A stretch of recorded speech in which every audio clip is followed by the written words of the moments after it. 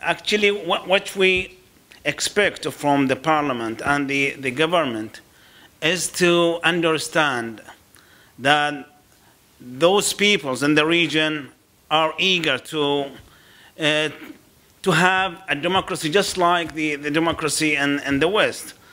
I know Saudi Arabia is playing around with rhetoric, and ambivalence is inherent in the Saudi regime, and they project a picture in the West which contradicts the picture inside.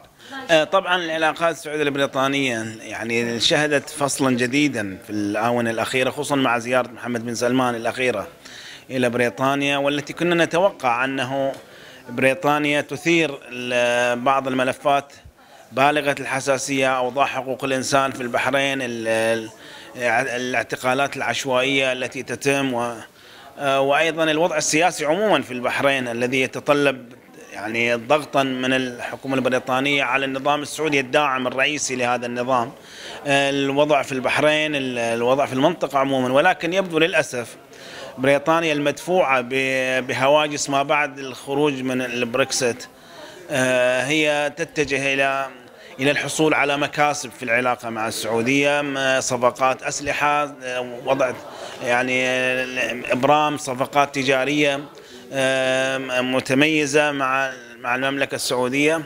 The consequences of what is going on in Yemen is not going to go away by just the end of this war. These are signs of birth defects caused by the neutron enriched bomb that was used in Atan and Naqm in 2015. We're beginning to have the birth defects a year or two later. So I can't see Britain escaping questions to be answered. And in terms of the 8 million I was speaking about, we're not making this up, it's a fact, it's going on. 8 million people is a huge number of people to be facing death by starvation.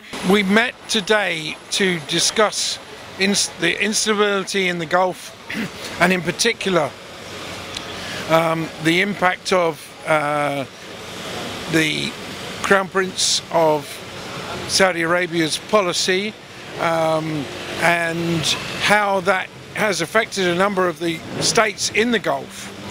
We were interested in the fact that the British government has supported the policy uncritically and it has led to no improvement in the human rights situation. In fact, we've had a big deterioration with the humanitarian crisis in Yemen.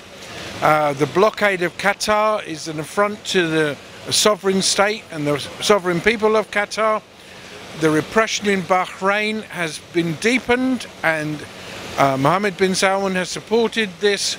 And inside Saudi Arabia itself, despite continued promotion of the idea that a reform is underway, nevertheless human rights defenders as we speak are being imprisoned and tortured. The answer to our questions is very simple. I don't think there is any government within here that would really dare to care about miseries in Yemen or what the heck is happening in Bahrain or what the hell is happening in Qatar. They simply don't care about this. Follow the arms industry, follow the money, and you will see how people are going to be partnering up. As simple as this. Thank you. Of a stand against issues that are happening in the Yemen, in Qatar, in Bahrain, have fueled this anger amongst young people.